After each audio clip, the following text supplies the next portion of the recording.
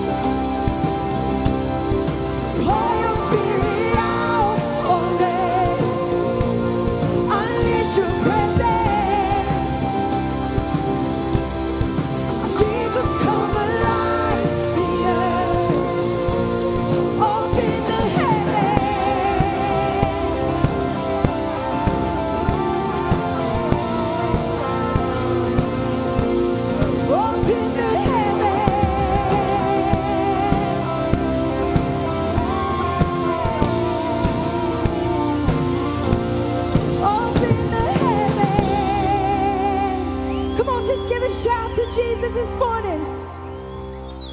God, we love you. We're so thankful that we can come and we can be here in your presence today, that we can worship you, Jesus. Come on, I want to challenge you guys just to lift your hands all across the building. Set your attention and focus on Jesus this morning.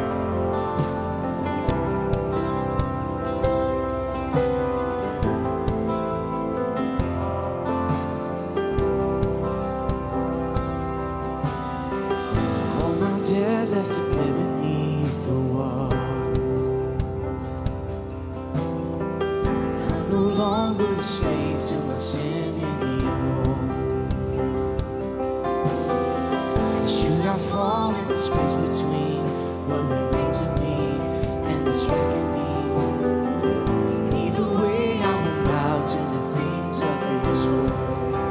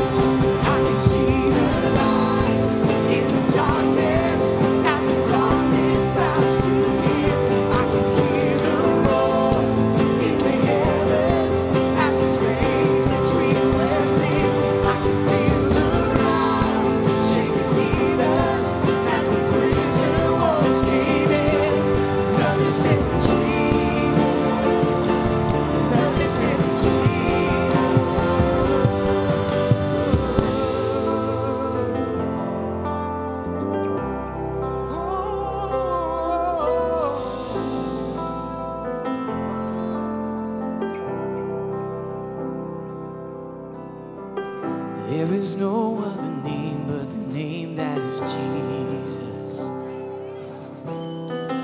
He who was and still is and will be through it all.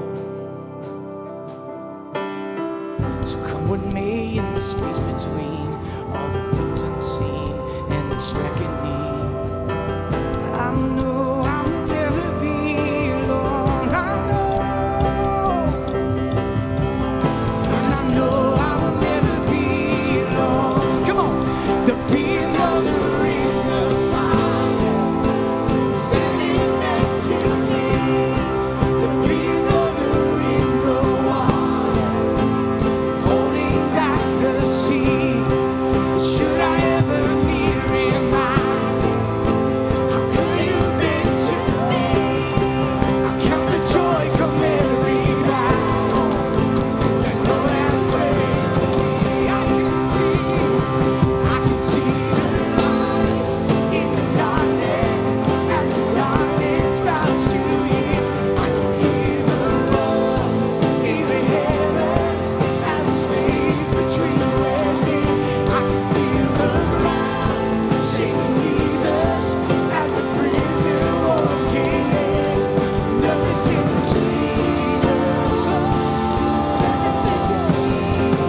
Be another in the fire, standing next to me.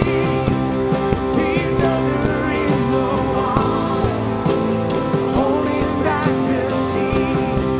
Should I ever be reminded, could have been to me? I'll count the joy come every night, 'cause I know that's where you'll be. Count the joy come every night, 'cause I know that's where you'll be. I'll count the joy come every battle, 'cause I know that's where you'll be. I'll count the joy come every battle, 'cause I know that's where you'll be. I'll count the joy come every battle, 'cause I know that's where you'll be.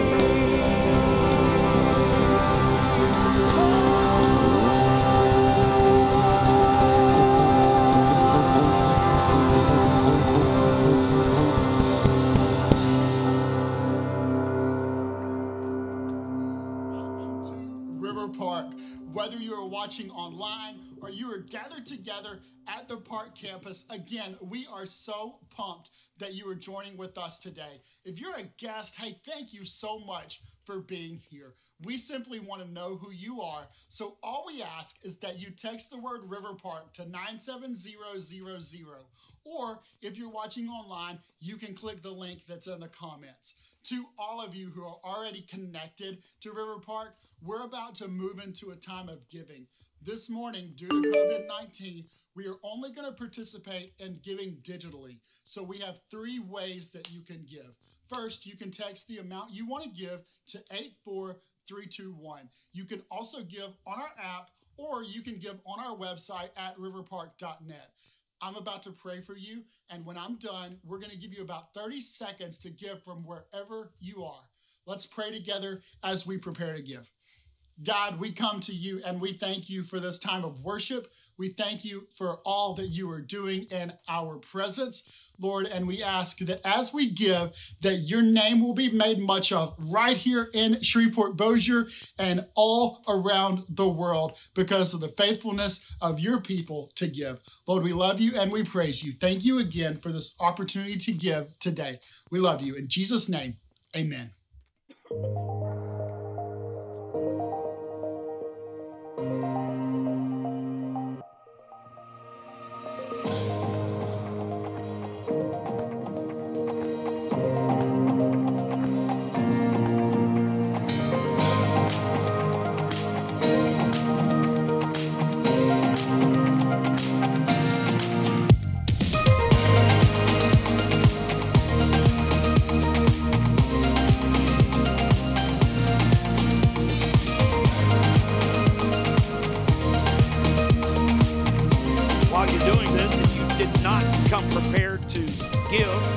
This way, we do make special arrangements for you There'll be a bucket at the back, and if you need an envelope, put something in. We'll facilitate you on that.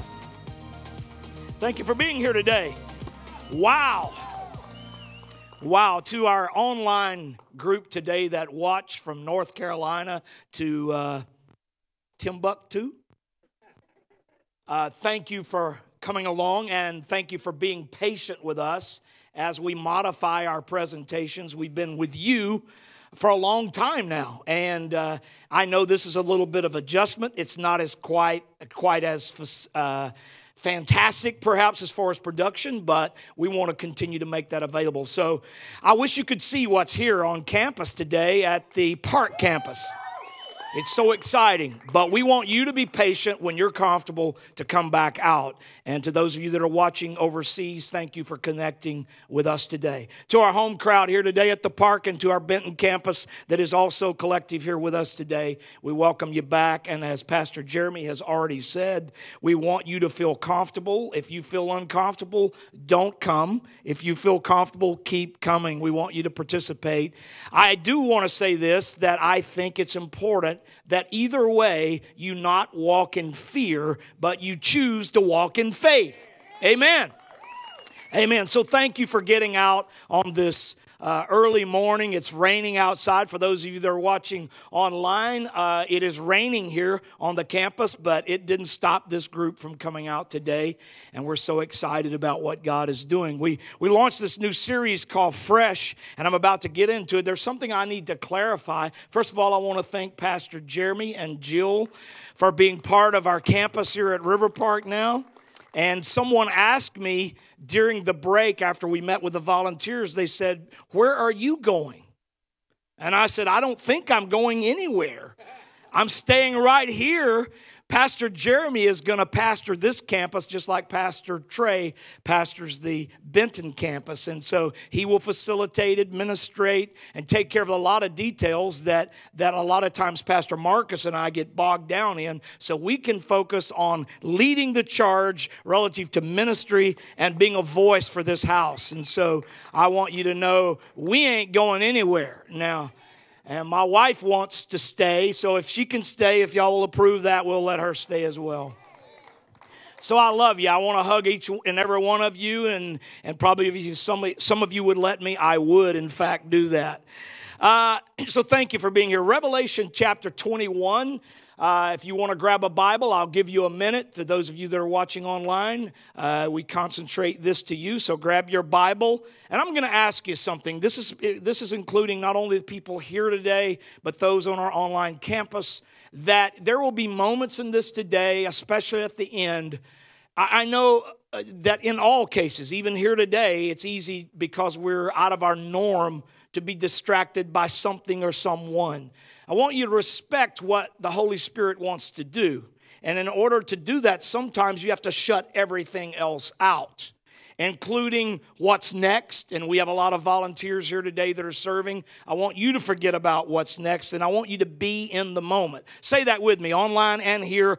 Be in the moment. Say it again. Be in the moment. So now that you have those instructions, let's go to Revelation chapter 21. This is the apocalyptic writings. It just sounds cool to say that, and that's why I said it. It doesn't mean that I'm that educated. It just means I've practiced to say that word. But Revelation is the end, and we often say as Christians, if you want to know how things turn out, go to the end of the book. And quite frankly, for you, it's a pretty good deal. And so this is that new kingdom, that new heaven, that new earth. Heaven is happening, and guess who's in charge? Jesus is. In fact, we see here in Revelation, we see him as he is. In fact, the Bible says we will be like him, for we see him as he is. One thing and only one thing allows you to see Jesus as he is, and that is, or allows you to be like him, and that is seeing him as he is. Paul said it this way: we now see through a glass darkly. In other words, we don't see complete. It's like walking in and someone into a room and someone says, check this out, and you realize you can't see what they are telling you is happening, and you realize all of a sudden that you've got your sunglasses on. And those Oakleys can get you in trouble because you're not seeing things clearly. Our vision has been somewhat diminished and skewed, if you will, by the world that we live in. We can't see all of Jesus. The truth is, you can't handle all of Jesus. But when we get in this day that I'm about to propose to you in Revelation, we will see him as he is, and we will be like him. Amen? That's going to be wonderful. That's going to be exciting. Revelation chapter 21, verse 3, I heard a loud shout from the throne saying, look, God's home is now among his people. He will live with them, and they will be his people. God himself will be with them. He will wipe every tear from their eyes, and there will be no more death or sorrow or crying or pain or COVID-19. I'm sorry, it wasn't in there, but I added it. I think that's okay. All these things are gone forever. And the one sitting on the throne said, look, I am making everything new. Can I paraphrase here? I am making everything fresh. It's fresh. And then he said to me, write this down, for what I tell you is trustworthy and true.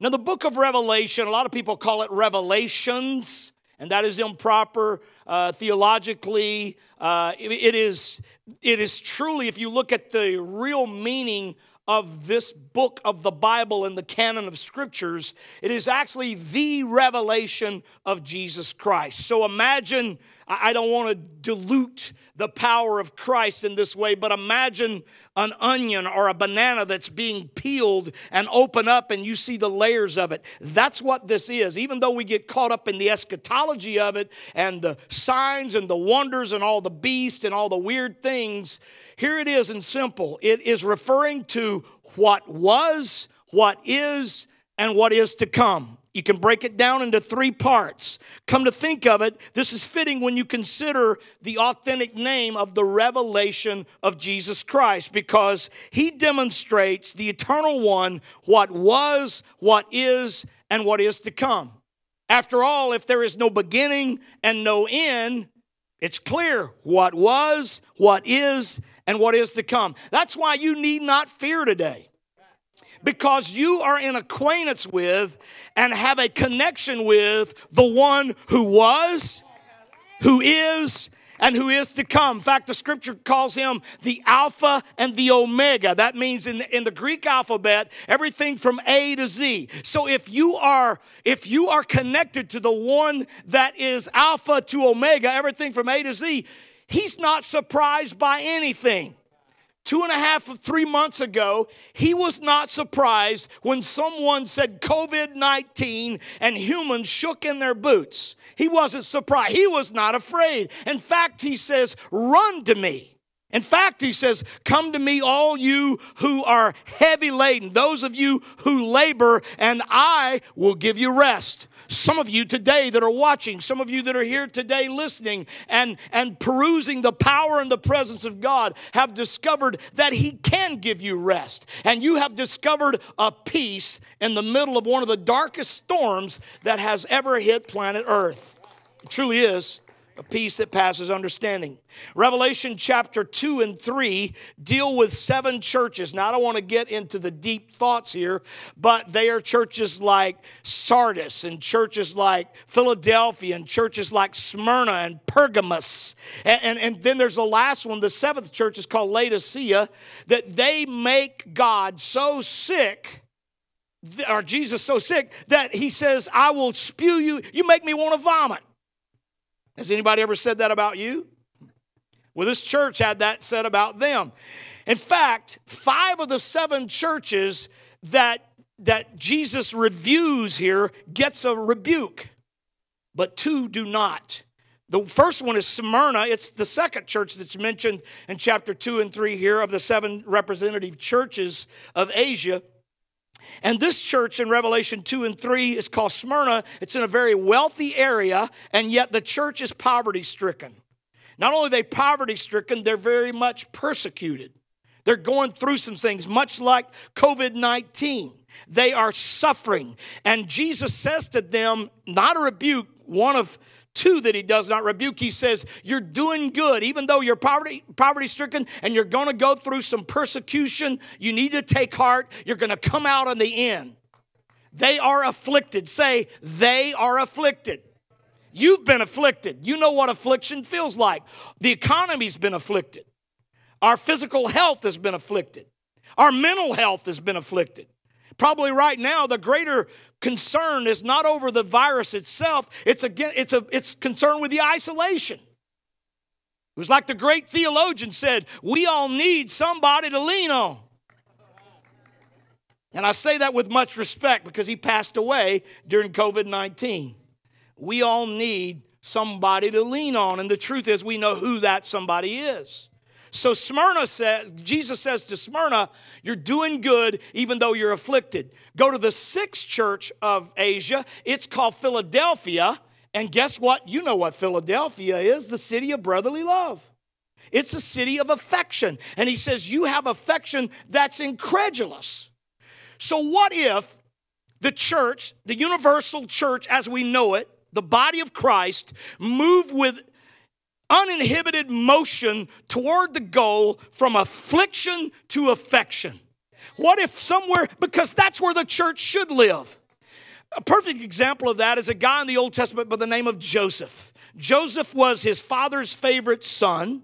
He is used of God, and he has these dreams from God of how God is going to use him.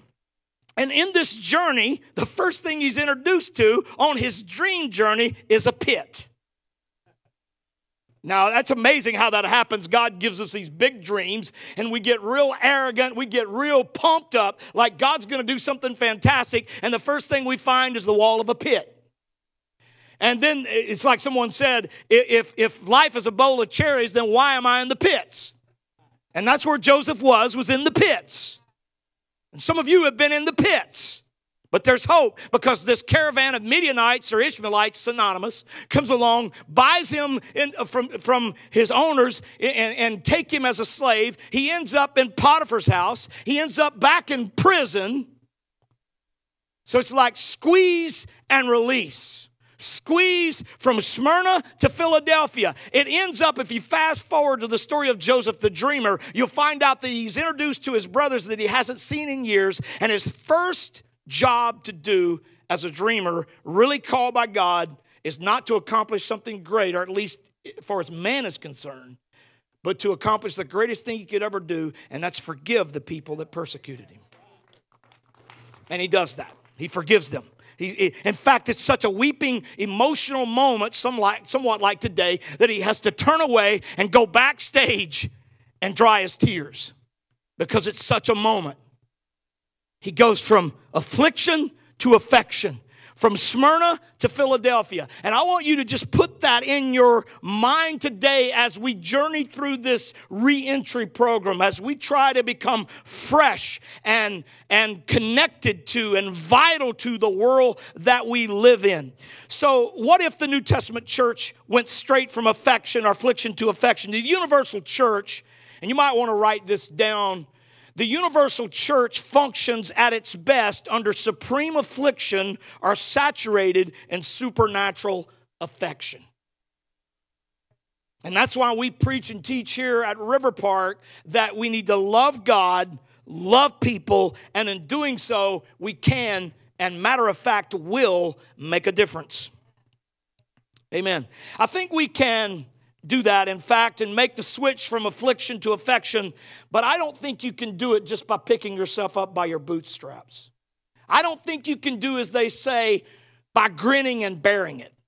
I don't think it's an intestinal fortitude at all. I don't think it's grit at all. I think it requires supernatural power. It seems there was an old Kentucky mule that was invited to a race, and he lost. He didn't only lose, he came in last. In fact, he was so distressed by what had happened, he went back home to his farm, and he trained harder. He ate nutritious alfalfa and switched from whole oats to crimped oats. He exercised regularly, and a few months later, another invite came, and an invitation to take place in one of the largest races in the world. He couldn't have been better prepared. And so when the gunshot rang on the morning of the race, he couldn't believe himself. He couldn't believe how fast he came out of the gate and how much he could feel his muscles as they rippled under his gray skin. He knew he had it. He felt so good. He could imagine in his mind already the wreath of roses around his neck as the winner in the winner's circle. But you know, his pride quickly vanished as he fell to the back of the pack. And soon enough, he stopped and just sat down on the track. And he realized two things as he sat there on the track. He was at the halfway point while the others were on the final stretch. And the biggest realization was the fact that he was the only mule in a race made for horses. He was a mule in a horse race. Although this is a human race that we are in, we are not born to run in this race set before us without some outside help. Let me say it this way. You were not born to run in this race without some upside help. Amen. So to participate in this race set before us, we are pre-qualified to even enter the race by someone else. You can't get good enough to get God, but you can get enough of God to get good. And when you realize that, like David, you can say, I will lift mine eyes to the hills from whence comes my help. My help comes from the Lord. In Hebrews chapter 12, verses 1 and 2, the author says, therefore, since we are surrounded by such a huge crowd of witnesses to the life of faith, let us strip off every weight that slows us down, especially the sin that so easily trips us up. And let us run with endurance the race God has set before us. We do this by keeping our eyes on Jesus. Jesus is your pre-qualifier. I know that's so simple, it sounds simplistic, but it is not. This is a truth that we have to not only get in our cranium, we have to get it in our heart. We have to know it deep to our core, and as the Word of God gets even into the bone marrow, we have to believe this. Not just a glance at Jesus, but keeping our eyes on Jesus, the champion who initiates and perfects our faith. Look, when God gives you faith, He doesn't give you perfect faith. He doesn't give you perfect faith. If He did, you'd walk off without Him. He is the honer. He is the perfecter. He is the trimmer. He is the initiator of our faith. Because, and here's why, because of the joy awaiting Him, He endured the cross, disregarding its shame. Now He is seated in the place of honor beside God's throne. All of this is incredibly true, but keeping your eyes on Jesus means more than a glance His way. It means staying focused on Him. We often say people who say to us, we think, or they think they have an idea. They say, well, I have an idea. And we say something like this, think again, buddy. Because we know how stupid and sometimes superfluous that idea might be. We say, think again. Well, Jesus says this to a man called Nicodemus that comes to Jesus by night in the narrative of John 3. And in the Gospel of John, when Nicodemus comes to him, Nicodemus starts bragging on his teaching ability. He's attracted. In fact, he calls him rabbi. But Jesus answers a question that Nicodemus is not asking. Jesus replied, I tell you the truth, John 3:3. Unless you are born again, you cannot see the kingdom of God. What do you mean? Exclaimed Nicodemus. How can an old man go back into his mother's womb and be born again? I mean, this guy's really a thinker. And Jesus replied, I assure you, no one can enter the kingdom of God without being born of water and of the Spirit. Humans can produce or reproduce only human life, but the Holy Spirit gives birth to spiritual life. So don't be surprised when I say you must be born again. Twice Nicodemus asked the same question. Remember, he approached Jesus by night, and he has respect for his teaching and respect for his information, but he has no respect that we know of for his deity.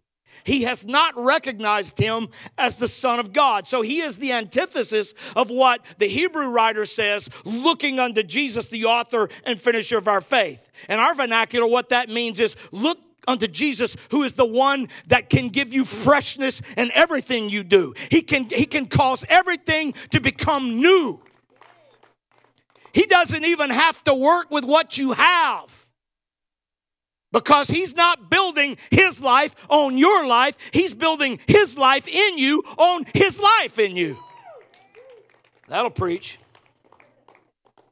So the race for life cannot be won with analytical reasoning, but with full and complete regeneration. You must be born again. You got to stop your stinking thinking, and you got to get it from your head into your heart that Jesus is not only something I'm glancing at, he's something I'm looking to. So here's the thing, and I don't want to shock you with my terminology, but you cannot win a horse's race in a mule's body. Your father has to be much more to you than a jackass. That's a Bible word.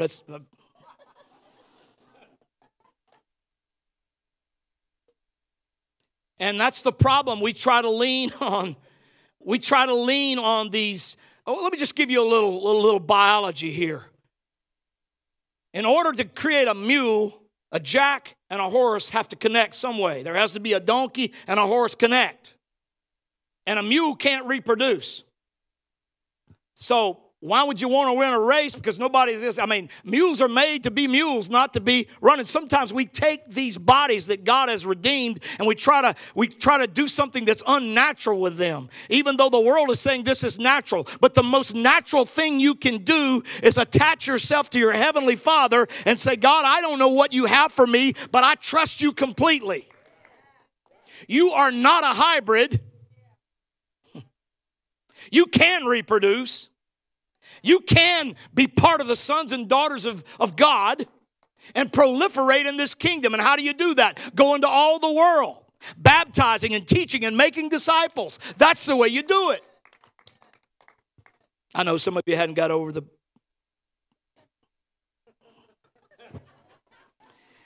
And I don't care. Verse 16. COVID-19 hashtag. For this is how God loved the world. Verse 16. He gave his one and only Son so that everyone who believes in him will not perish but have eternal life. God sent his Son into the world not to judge the world, but to save the world through him. There is no judgment against anyone who believes in him, but anyone who does not believe in him has already been judged for not believing in God's one and only Son. And the judgment is based on the fact God's light came into the world, but people love the darkness more than light, for their actions were evil. All who do evil hate the light and refuse to go near it for fear their sins will be exposed. But those who do what is right come to the light so others can see that they are doing what God wants. And that's the whole idea of spiritual proliferation, is others seeing you as you get closer to the light of God. That's what the church does. We are fresh to this world. We're something unique and we're something different. They don't need more of the same. They don't need more entertainment. We've got great entertainment in our world. But what we do need is something fresh, something tangible, and something real. Nicodemus is a mule in a horse's world. He's trying to see God's plan, and yet Jesus is saying you can't see it unless you have new birth, unless you're born again. Now, wouldn't you like to know that everything you did is what God wants? And that's what Jesus is saying here. But those who do what is right come to the light so others can see that they are doing what God wants. And the only way that can happen is for you to start over, to start fresh, to be born again. In Galatians 5:19, I don't want to go there, but I just want to reference this just for a minute, is that it talks about the works of the flesh. And then it says the contrast of that. And when you get time, please do this. To those of you that are watching, please take your Bible today or tomorrow sometimes and look at this again. It's works of the flesh. And can somebody say to me what it is relative to the Spirit? Fruit of the Spirit. Fruit of the Spirit. So it's works or fruit. We have a pear tree in our backyard at the farm. And a couple of years ago, or last year, I pruned it. And it was a beautiful tree, and yet it was hard for me to take time to cut a lot of those limbs off. But my wife can verify this. It has more pears on it this year than ever before. And in August, it ain't no work. You just stand out there and they'll fall on you. The work happened getting it ready. Jesus has already done the work. What you have to prepare for is the fruit. And so why would I concentrate on the works of the flesh when I can have the contrast of that, the fruit of the Spirit? I mean, which one sounds the easiest, work or fruit? The one you were born to do is a natural outcropping of the new you. And it's to bear fruit, which is patience, long-suffering, temperance, meekness. Read it in Ephesians 5 when you get time. So a natural outcropping of the new you, the fruit, is fresh. It's fresh. Wouldn't you like your life to be that way? Starting with new birth, starting with something that's different, starting with something that's fresh. When you get time, I want you to do something. I don't have time to delineate today, but I want you to look at two passages of Scripture. One is in Acts chapter 10, and the other is in Acts chapter 19. And I want to give you this image. If I said to you, show me what prayer looks like, what believing looks like. Show me an icon. If I said, show me an icon of thinking, you'd go. If I said, show me an icon of prayer, you'd go. Praying hands, right? That's believing. That's the icon of believing. It's praying hands. But if I said, show me the icon of receiving, you'd go. And I want you to go in this era that we're in from being a believer to a receiver. I want you to think I'm believing not just so I can say I'm a believer, but I want to prove and demonstrate as I go toward the light that I'm also a receiver. And in Acts chapter 10, the Holy Spirit had not yet fallen. And the Lord speaks to Simon Peter and says, I want you to go to Cornelius' house. Gives him this weird vision. He drops this blanket down in front of him. It's like pigs and catfish and all kind of things that the Old Testament Levitical law said you're not supposed to eat. Jewish tradition said you're not, law said you don't touch that stuff. It's common and unclean. And God keeps putting it in front of Simon Peter, and Peter keeps seeing it as like, this is breaking the law. This is against my Jewish tradition. And God says, get your eyes off of your tradition and get it on where I'm trying to lead you. I'm trying to send you into another group of people that's never heard and felt the joy of my name and the power of the Alpha and the Omega, the beginning and the end. They haven't been revealed. They haven't seen it. So he finally is obedient and he sees what God's trying. So he takes his Jewish entourage, according to the Bible, and they go into Cornelius' house in Acts chapter 10. And Peter's up there preaching away like I am, and all of a sudden the Holy Spirit blesses them and falls on them. And they become receivers. Fast forward to chapter 19, there's another group of people that they are sent to, and they come in and say, hey, look, where are you guys from? What have you done? What's your relationship with the Lord? They say, well, we're of John's baptism. We just thought when John lost his head that it was all over. They said, oh, no, there's so much more now.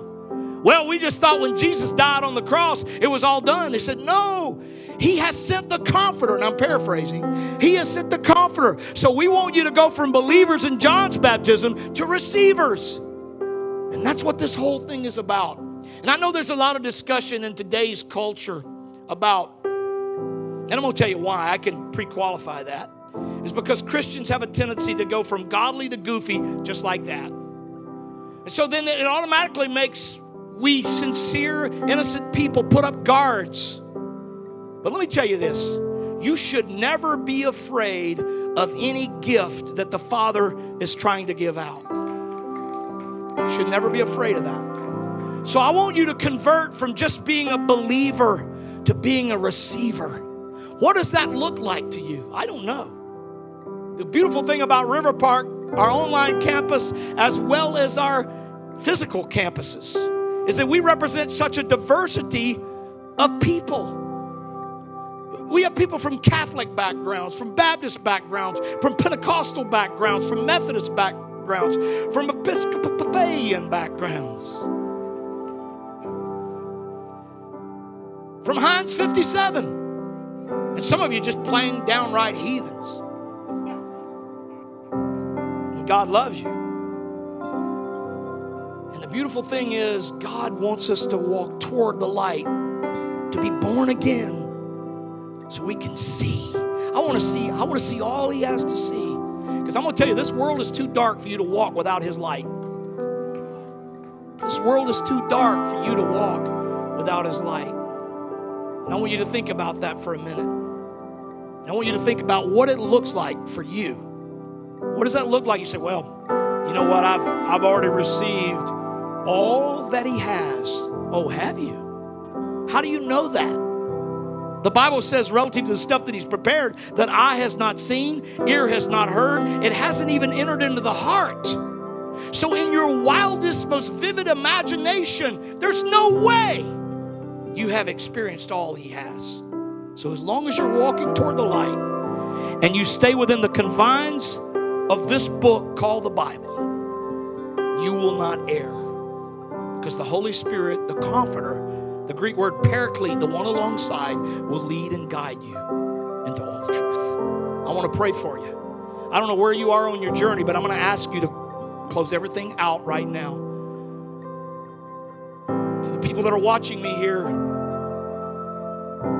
I may not can physically see you, but in my heart I see you. I see your pain. But more than that, I know my Father sees you well. The blood of Jesus extends to you. His healing stripes extend to you.